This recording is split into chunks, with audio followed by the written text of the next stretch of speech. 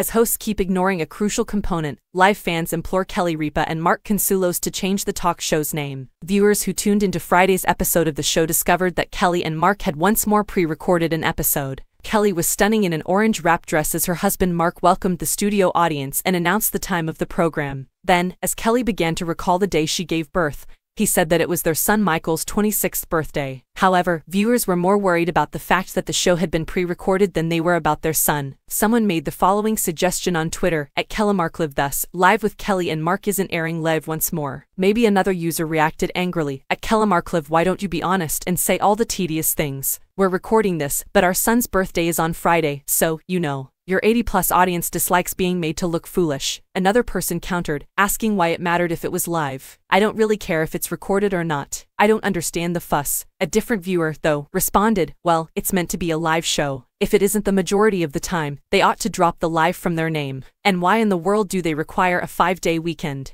When Ryan was there, they didn't even have that many days off, they continued. After viewers complained that the show was overly pre-recording, Kelly and Mark, the U.S. Sun exclusively reported last month that they taped many episodes months in advance. After live broadcast previously recorded programs just days into their brand new term as co-hosts, fans had previously threatened to boycott the morning discussion show. For instance, Live with Kelly and Mark pre-recorded the program for June 19th on April 26th. The episode was then shot on April 27th, and is slated to air on June 26th. According to an informant who spoke to the U.S. Sun, the opening monologue for the pre-recorded episodes is very general, like discussing relationships and Mark and Kelly's marriage and life with the kids. Big news events like Jerry Springer's passing, which occurred in the middle of the April 27th taping, were not discussed. According to the source, cast members from The Walking Dead, Dead City, which debuts on June 18th, were invited as guests for the dates in June. At least 5 more filming days are slated for the show to pre-record episodes. Fans of the show should anticipate more pre-recorded episodes in the future. It was also disclosed.